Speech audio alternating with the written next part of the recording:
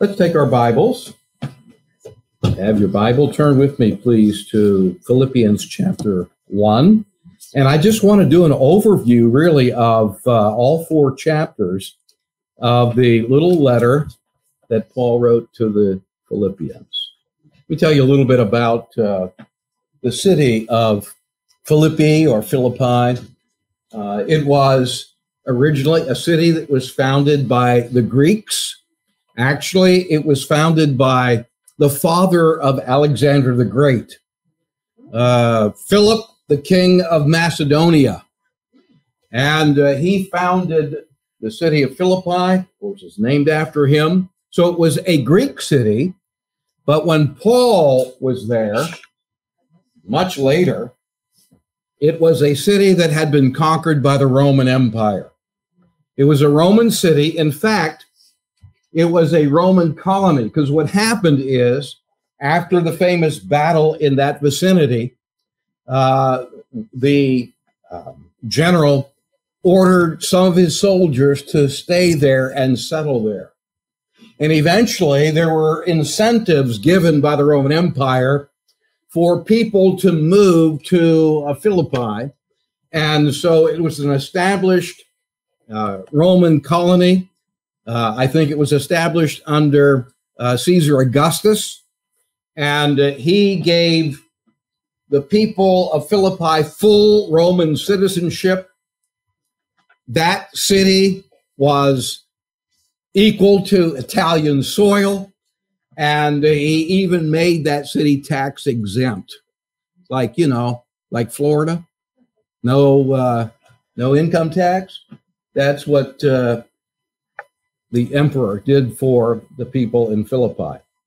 When you read the book of Philippians, and I read it quite a few times through here lately, just in preparation for going through this letter, you come to the conclusion that it is probably the warmest, happiest, it's a thank you note that Paul ever wrote to any of the churches. It's a very warm letter.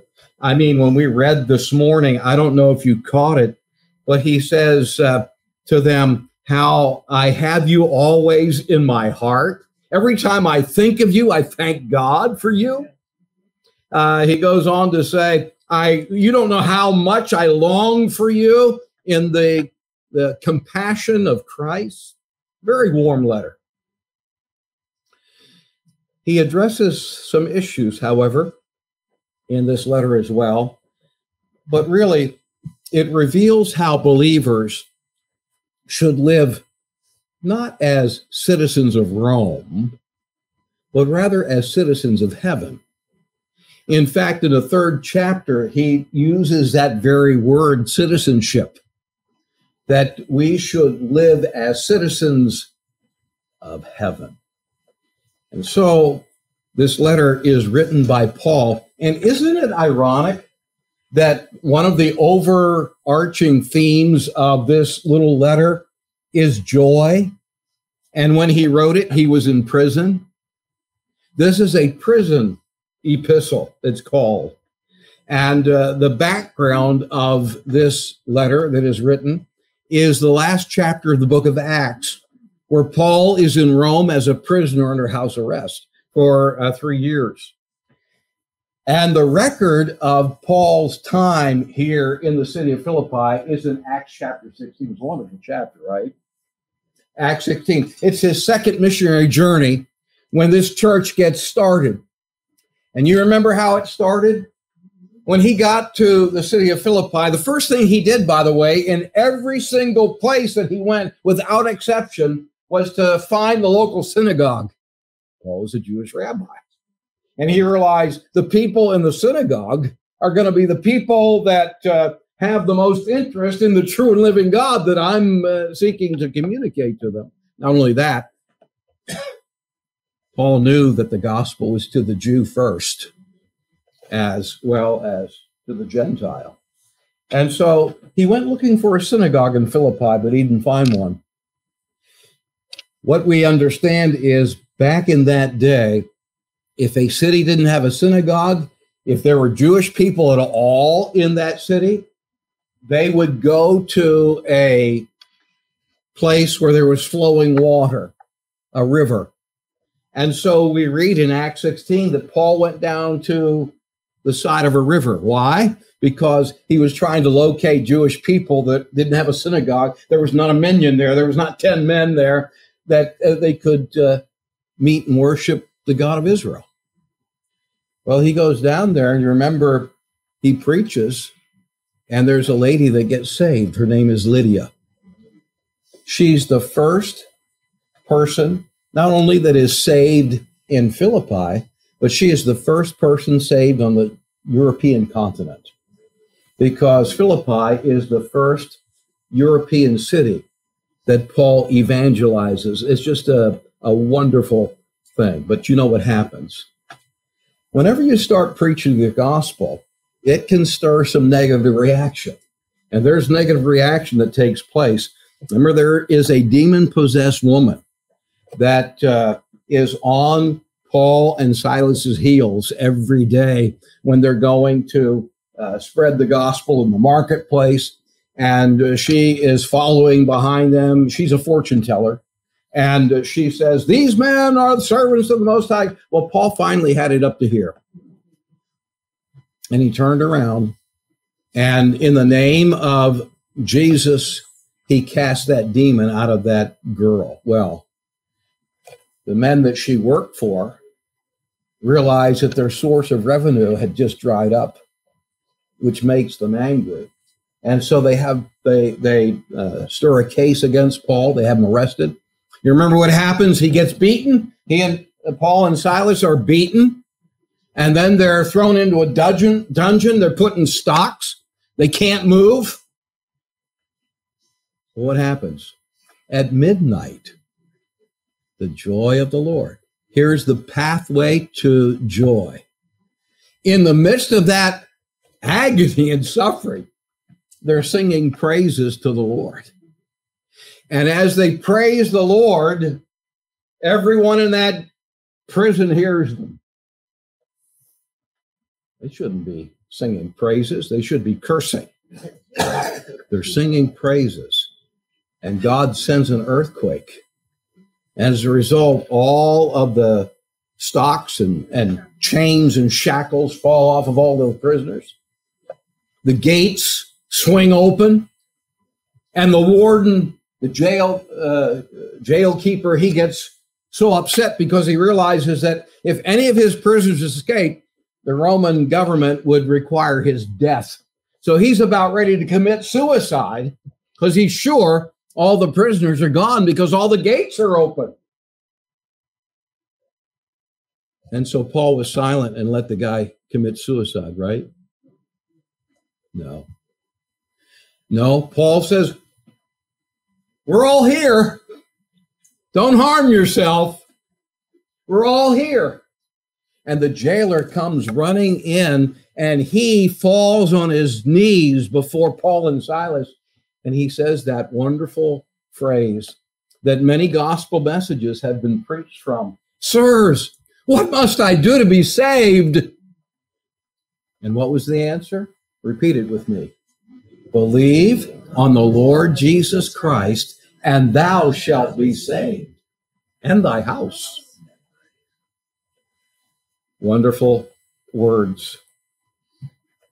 All because of the joy of the Lord, really, that these men had despite their problems.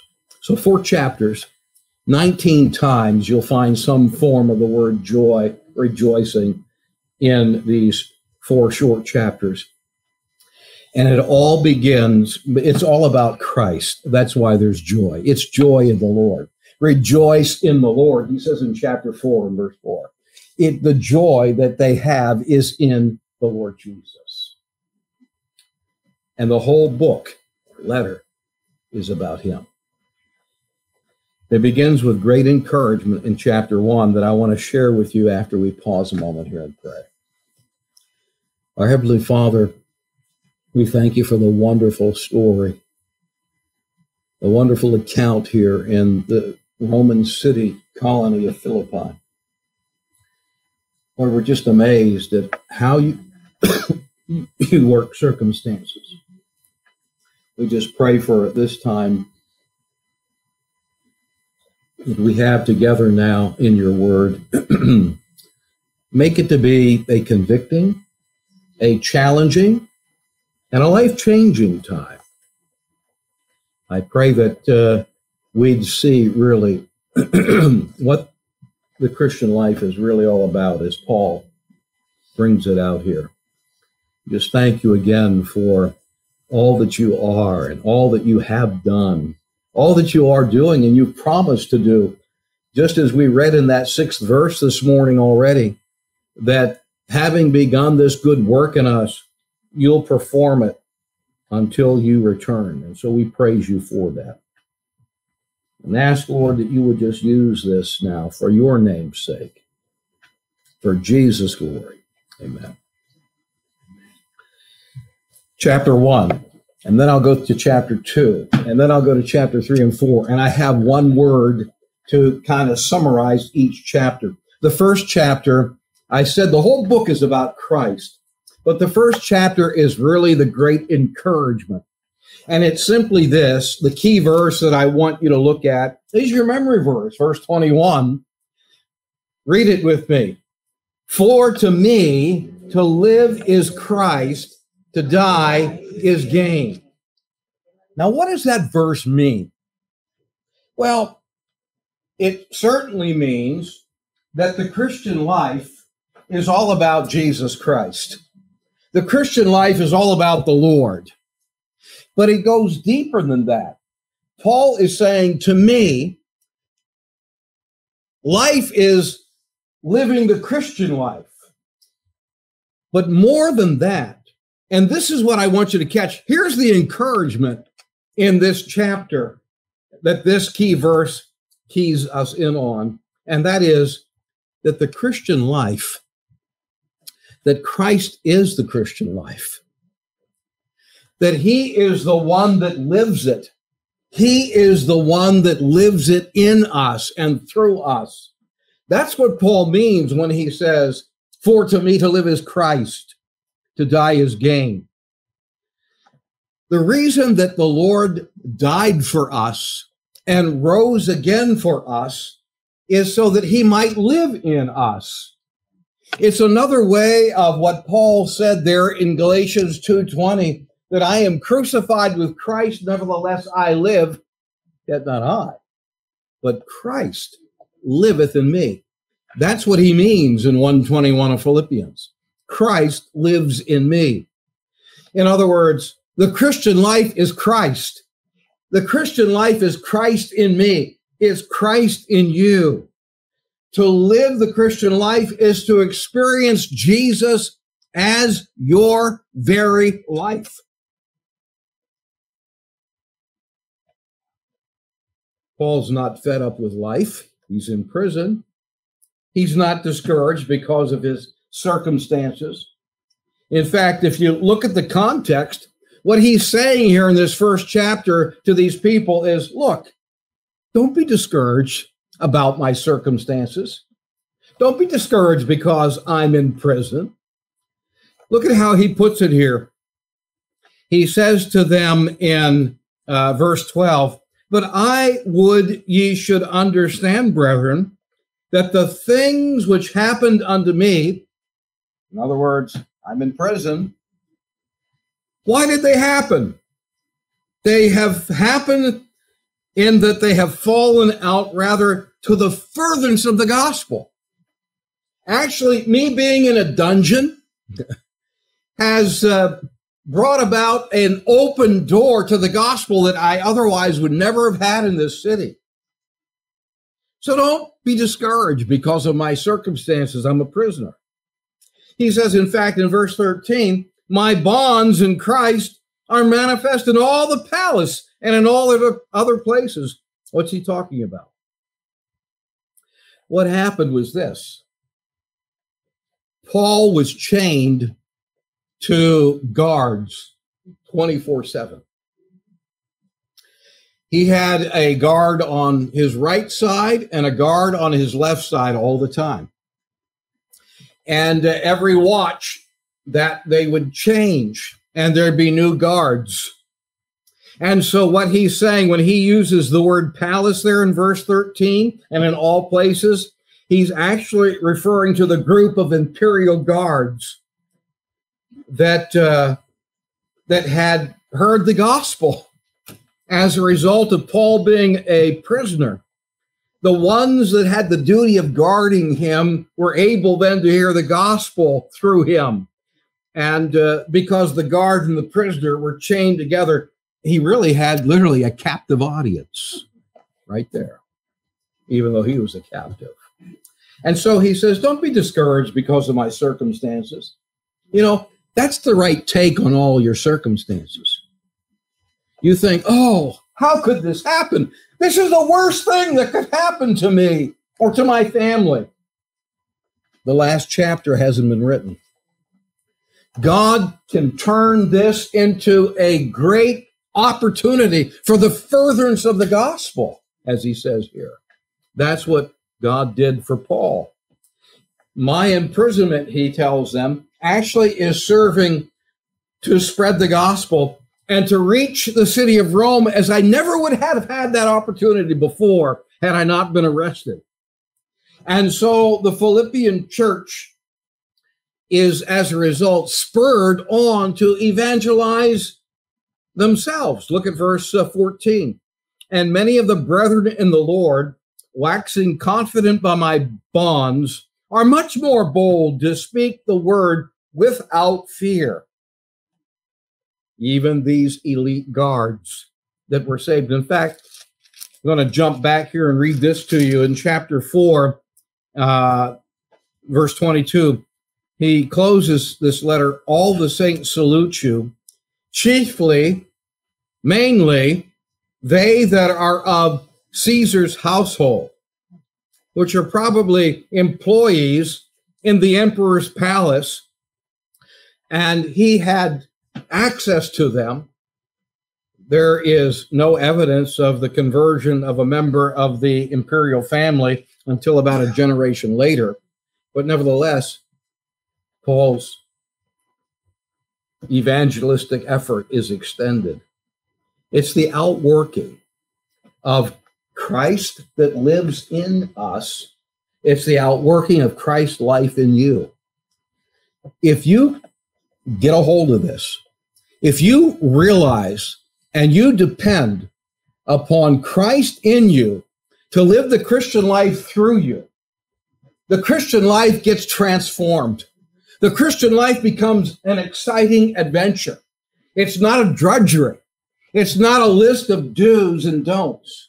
The Christian life becomes an exciting adventure, and your difficulties are not something that hold you back, but actually become the means whereby you're set free to serve the Lord in ways that otherwise you would not be able to.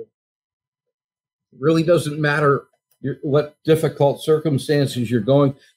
Here's the secret, really, of human life.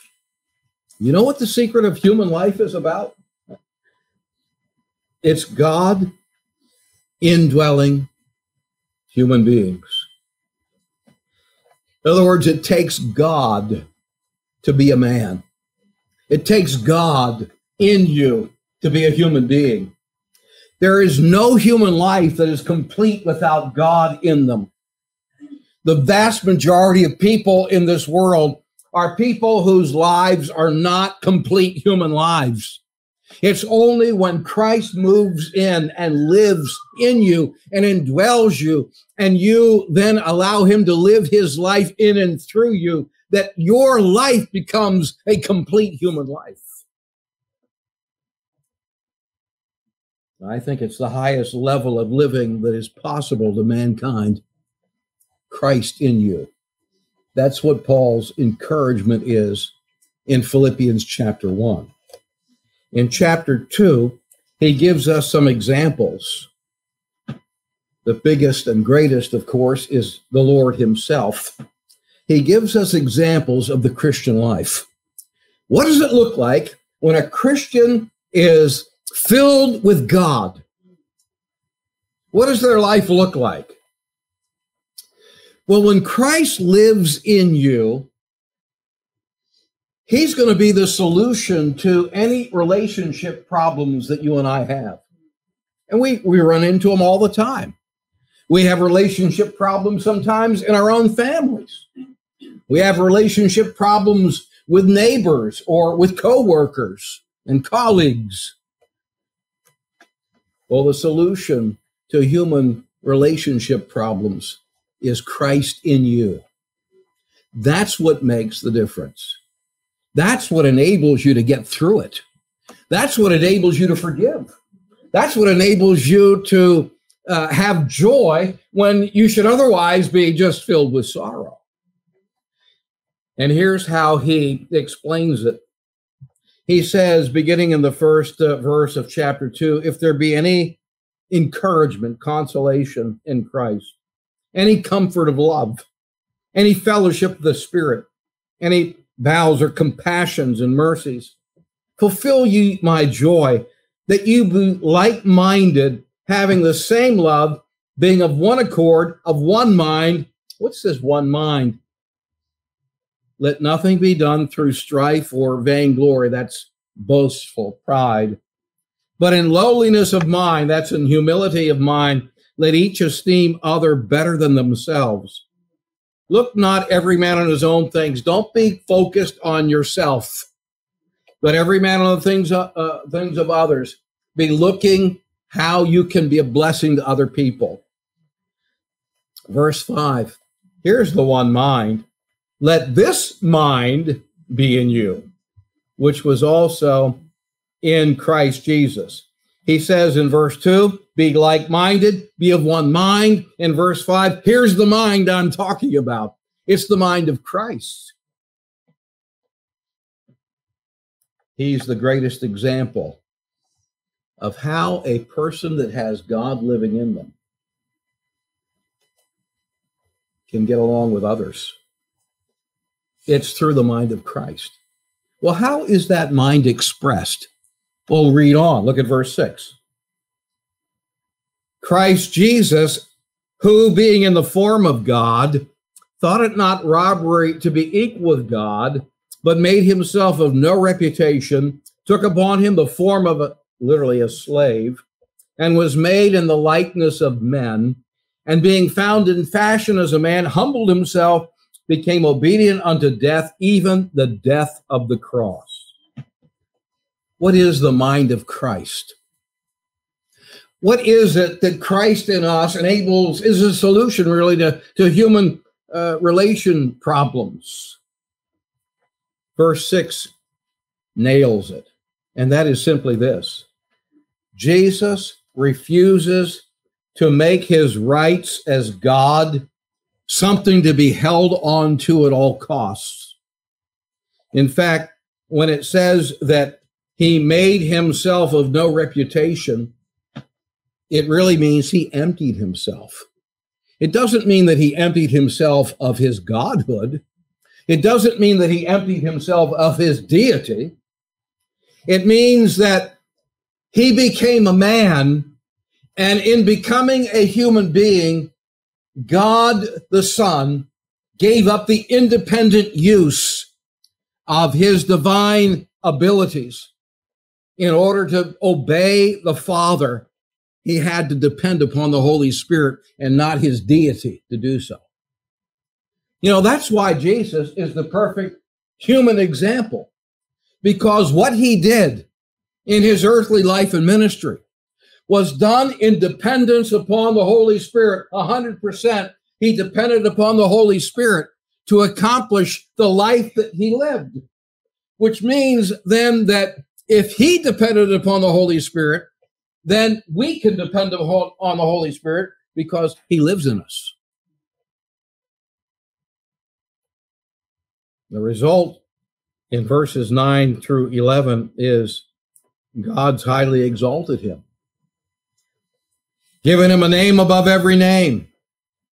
Every knee is going to bow before. This is the result of him humbling himself, of him refusing to selfishly hold on to his divine ability. When he became a man, he surrendered that so that he would not independently use it, but only as directed by his heavenly Father. And the practical application is in those first 4 verses that we've already read. And that is, when you have this mind of Christ, when you let go of your rights. Have you done that? This is really what this is about. This emptying himself, the example of Jesus emptying himself. That Christ that lives in you, if you're a believer, he emptied himself. He gave up his rights. Have you done that? Are you still holding ownership of yourself? Are you still holding rights over yourself? Are you saying, you can't do that to me? That can't happen. I'm not going to put up with this. What that says is that you don't have the mind of Christ, that you still are holding rights to your life, and your life doesn't belong to you if you're a believer. Your life has been bought with a price that no one can put a tag on. It's been bought with the precious blood and life of Jesus himself. So your life doesn't belong to you. Thus, you have no rights to your life. When you're saved, the rights of your life pass from you to Jesus. And he has total rights to your life. He has the total right to allow into your life and the experience of your life anything and everything that he chooses, because he has superior, infinite wisdom. And he's too wise to ever make a mistake. And he has infinite love and compassion for you. And he's too loving to ever do you harm. And so hand your rights over to the Lord. As long as you are holding on to any area of your life, holding rights over it, it'll never work. You're going to have human relationship problems. Until you hand your rights over to God, you're never going to be able to get along with other people. Because when they step on your so-called rights, then the flesh is going to rise up against it. Hand your rights over to the Lord once and for all, and let him take care of it. This is the mind of Christ. This is the example that he sets before us. And when it's applied in that second chapter, verse 12, he says, work out your own salvation with fear and trembling. And he's not saying work for your salvation, but he's saying work it out in your personal and in your relationship problems there where you live. Work it out. Let it be seen. Let this mind of Christ, which doesn't hold on to personal rights, let that be evident in the way that you deal with one another and the way that you live. And then he says, oh, you don't think you can do that? Well, look at verse 13 of chapter 2.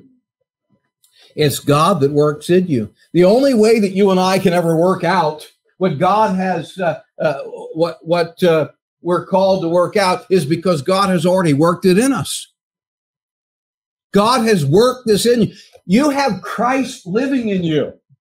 And because you have Christ living in you, he is working in you. And we are called upon to simply work out or live out what he has already worked in us. Release what God is doing in you. Release it through you. How do you do that? Well, the next part of verse 13. Because it's him that works in you both to will and to do his good pleasure. If you have any desire at all as a believer to live this kind of a life, to have Christ live his life in you, through you, it's only because God's giving you that desire. It's, as he says in verse 13, it's him that gives you that will, that desire. Do you have it? Then also claim that he can give you the ability to work it out. To work out what he's worked in, he can give you the ability. He says, because it's him that worketh in you, not only to desire to have the Christ life come out of you, but also to make it happen, to do it. It's a life of dependence. It's a life where you are depending upon the Christ in you to live his life through you. He gives you a desire, and he doesn't leave it there. He then gives you the power.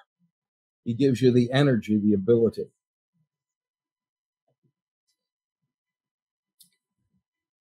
To make us what God wants us to be. He gives the ability for that to happen in us. Third chapter of Philippians. Here's some what I call exhortations. And it tells us that this Christ that lives in us, that is really the solution for human relationship problems, chapter 2, is the basis for living. He's the motivation for living. He's the confidence that we should have in living the Christian life. Look at verses 4 through 6, chapter 3. Though I might also have confidence in the flesh, as a natural man. If any other man thinketh that he hath whereof he might trust in the flesh, I more. Let me put it today's language. If anyone could say, I'm a self-made man, Paul says, I could more than you. And then he says, verse 5, I was circumcised the 8th day of the stock of Israel, of the tribe of Benjamin, genuine Hebrew, genuine Israelite, Hebrew of the Hebrews, Pharisee, the strictest sect of Judaism in that day. Concerning zeal, I had that. I persecuted the church like no one else. The righteousness, which is in the law, outward obedience to the law, blameless. So Paul says in those verses what previously motivated him. What motivates you? What is it that you point to? When you say you have self-confidence, what is that self-confidence in? Is it in your education? In your education level? Is your confidence in your ability to perform in some particular area? Your ability to work and do well? Bring in a paycheck? What is your confidence in? Paul is saying that if you just want to talk about confidence in the flesh, I had it up to here. I really did. I was maxed out with self-confidence when it comes to religion. I had everything to glory in, naturally. But he contrasts his previous motivation because that was just a false sense of confidence. He contrasts that as being fleshly. It's just self-effort. Now all of that has changed. All that he formerly was motivated by and had confidence in, all of that to him is now absolutely worthless. Look at verse 7. What things were gained to me, those I counted loss for Christ. Yea, doubtless, verse 8, I count all things but loss for the excellency of the knowledge of Christ Jesus my Lord, whom I have suffered the loss of all things, and I count them but dung, garbage, manure, refuse, that I may win Christ. Here's the real confidence. Contrast his former self-confidence in the flesh, self-effort. Now, all of that is absolutely worthless. What really is the source of his confidence is who he is in Christ. And who he is in Christ is where his confidence is. And who a person is in Christ is only who we are by faith. It has nothing to do with the level of merit. It has nothing to do with anything that we can accomplish. And that's what he says, that this powerful life that motivates him, that he has confidence in, is a life that is accessed one and only one way, and that's by faith. Look at verse 9. And be found in him, not having mine own righteousness, which is of the law, but that which is through faith of Christ, the righteousness which is of God by faith, that I may know him and the power of his resurrection, the fellowship of his sufferings, being made conformable to his death.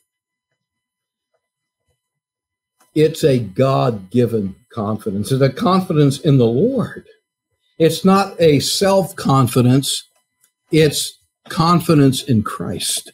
The Christ that lives in him is the one that he is depending upon, and it is only by faith that he has this confidence.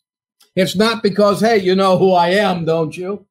You know, some of these politicians, when they get caught doing bad stuff, they try to pull out the jail-free card, right? Well, you know who I am, don't you?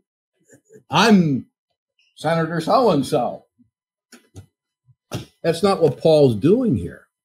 His confidence is not on who he is and what he has accomplished. The great missionary that he was, that pioneer missionary that really blazed the gospel trail in the first century all over the known world of that Roman Empire. That's not what he's talking about. That's not where his confidence is. His confidence is, you know, I am what I am by my dependence upon Christ. It's all by his grace, and I'm just depending upon what he said, and that's where my confidence lies. It's not on what I've accomplished, but it's what God is in me and what he has said and promised, and I believe that. That's the exhortation here, that a powerful life, he said in verse 10, I want to know the power of the resurrected Christ in my life. Well, that comes at a cost. You want power? You want the power of God in your life? He says, as that verse continues, and the fellowship of his sufferings, being made conformable to his death. There is no knowing the power of the resurrected Christ in your life without a death to yourself. Death to this self-confidence, the things that motivated him prior to, that all dies, that all becomes useless, that all becomes refuse. And the thing that matters is Jesus in me. And I am what I am by his grace. And that's it. That's what he's saying. That's the exhortation. By the way, that confidence and that motivation, it never ends in this earthly life. Paul says, now, I don't want you to think that what I'm saying is something I've already attained. He says in verse 16, I haven't attained this, but I'm pressing on. And then he says, in verse 20, our conversation, that is our citizenship. It's not in Rome. It's in heaven. We look for our Savior, the Lord. He's looking for Jesus to come back anytime. Are you? And when he comes, he's going to give us a new body. It's going to be like his body. And so this confidence, this motivation, this powerful life that is accessed by faith alone, this God-given confidence, it outlasts this life and goes on into eternity. That's what he says here. Chapter 4, last chapter. I call chapter 4 enablement. It's all about Jesus, right? All 4 chapters are about Christ. But what we find in chapter 4 is that Christ is not just the motivation of the Christian life, but he is actually the energy and the empowerment that we need to live the Christ life. You find that in verse 13, key verse. I can do all things through Christ, which strengtheneth me. There are two ladies in this church. We read about them in the first couple of verses of chapter 4. Two ladies in the church that can't get along. Sound familiar? Two ladies in this church at Philippi that can't get along. What does he tell them? Look at it. Verse 2. I beseech Euodias and I beseech Syntyche that they be of the same mind in the Lord. Remember that mind? Remember that mind that was in Christ Jesus? Chapter 2, verse 5, let this mind be in you, the same mind in the Lord. He says, I want you to have that. Well, how do you have that mind? How can you have that mind that gives up its rights and doesn't selfishly grasp and hold on to my rights? This is my right. How do you let go of your rights? How can you be of that same mind, the mind of Christ? How does that happen? Verse 13 is the answer. Through Christ, which strengtheneth you. What does that mean? That means that naturally you and I can't give up our rights. Naturally you and I can't get along with everyone. And naturally you and I are going to have problems. And when those problems arise, we have to exchange our inability for his ability. We have to practice what verse 13 says. Lord, I can't give up my rights here. I can't forgive that person. I can't let them get away with this. I can't take this. But Lord, through your strength I can. 13, that verse, 4:13 is, I can't, you can. I can't, you can. And that's the idea here. That's the enablement here. It is that in order to get along with people, you recognize, God, I can't, but you live in me and you can, and so I'm taking your can to do it. I'm trusting your ability to be of the same mind, to have your mind. And then he instructs them not to worry. Must I remind us that worry is a big sin? And it's one of the most blatant sins in Christian lives. And God hates it. Worry. It's akin to grumbling and complaining. And you remember what God did to a whole generation of Israelites that complained. God doesn't look lightly on worry. And look at what he says here. In verse 6, be careful for nothing. In other words, don't worry about anything. Don't worry about anything, he says. But in everything, pray. Supplication with thanksgiving. Thank God for what you're worried about. Don't worry about it. Thank God for it instead.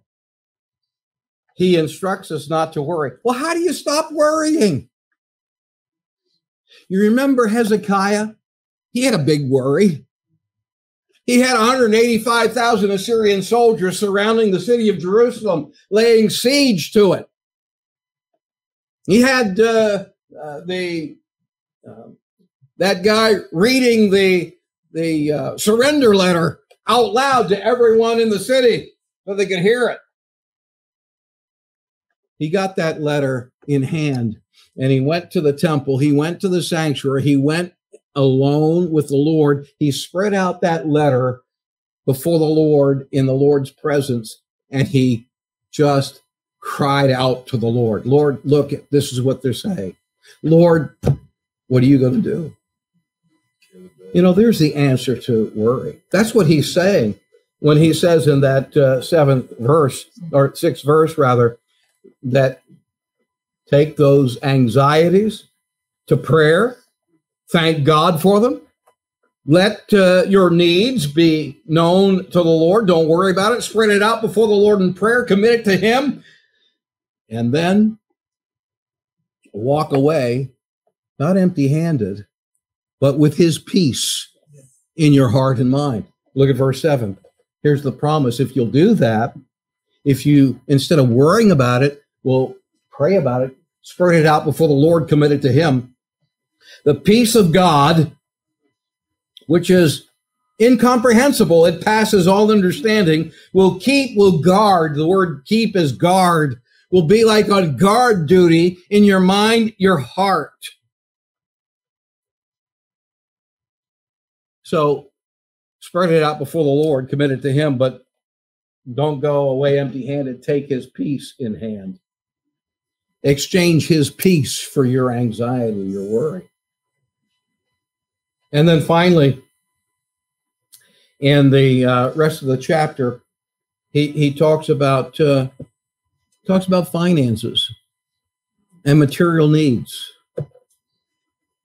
And he says, the Lord that lives in you, he'll also meet all of your needs, your personal needs, your financial needs, your material needs. He'll meet them. Look at what he says here. Verse 10, I rejoiced of the Lord greatly now that at last your care hath flourished again, wherein you were careful, but you lacked opportunity. They had sent him 2, I think, monetary gifts. At this time, they had sent one of their representatives from the church, Epaphroditus, with a 3rd gift. And Paul is talking about that. This is where he gives his thank you note right here. And he says, I just want you to know, verse 11, I'm okay. Whether you send me a gift or not, it's okay. God's going to take care of me. I'm not dependent upon you to meet my needs, but I thank God for you doing that, because he says, in doing that, you're really helping yourself. Verse 17, not because I desire a gift, but I desire that fruit abound to your account. You'll be blessed if you sincerely give to the Lord's work. And God's servant, he says, you'll be blessed, but I don't need your gifts to get by, because God's going to meet my needs some other way, if not through you. So what's he saying here? He's saying that God will meet our needs, and we should be content with that. That's what he says in the 11th verse.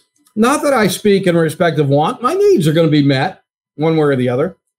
And anyway, even if they aren't, I've learned in whatever condition I am to be content in that condition.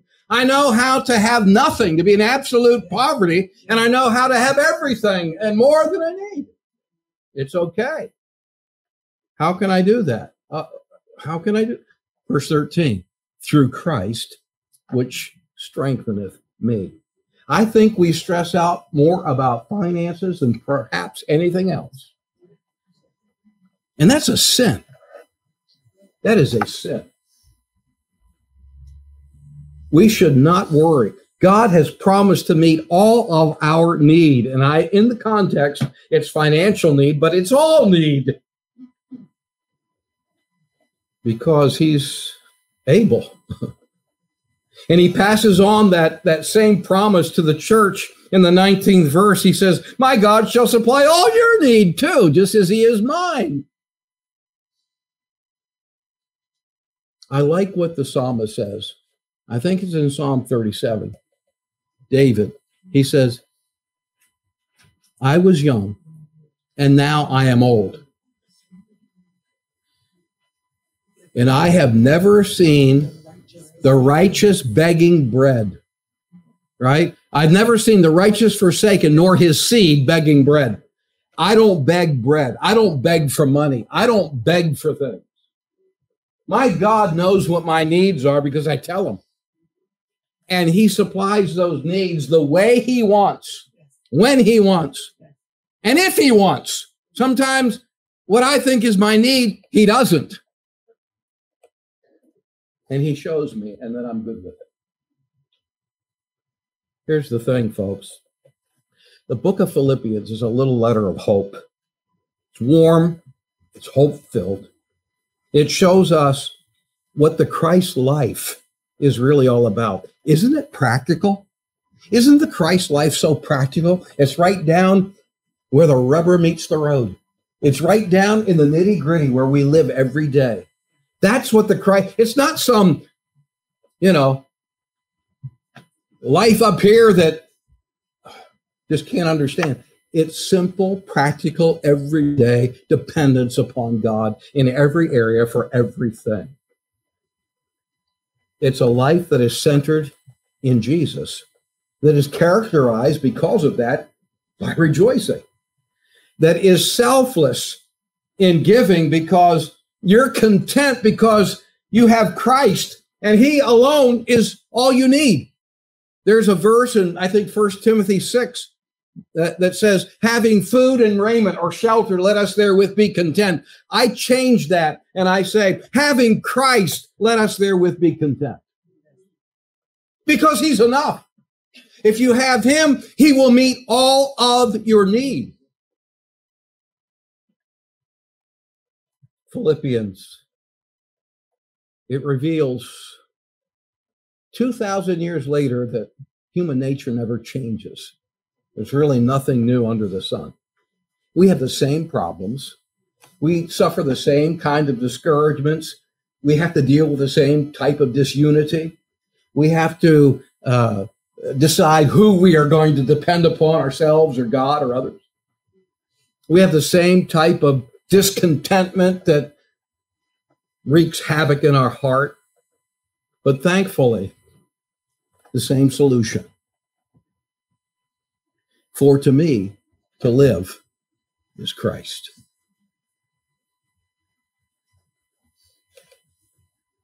I can do all things through Christ, which strengtheneth me. Let's bow together. While you're bowed, I just was reminded about a legend that a wealthy merchant during Paul's day had heard about the Apostle Paul, and he had become so fascinated that he determined to visit Paul. So when he was passing through Rome, he got in touch with Timothy and arranged an interview with Paul, the prisoner. And stepping inside his cell, he was surprised to find Paul rather old and physically frail. But he felt at once the man's strength, his serenity, the magnetism of this man who was relying on Christ as his all in all. They talked for some time, and finally the merchant left, and outside the cell, he asked Timothy, what's the secret of Paul's power? I've never seen anything like it before. And Timothy replied, well, didn't you guess? Paul's in love. The merchant looked puzzled. Love? Yeah. Timothy said, Paul is in love with Jesus Christ. And the merchant looked even more bewildered. Is that all? And Timothy smiled and said, that's everything. That's everything. And that is the secret of the Christian life.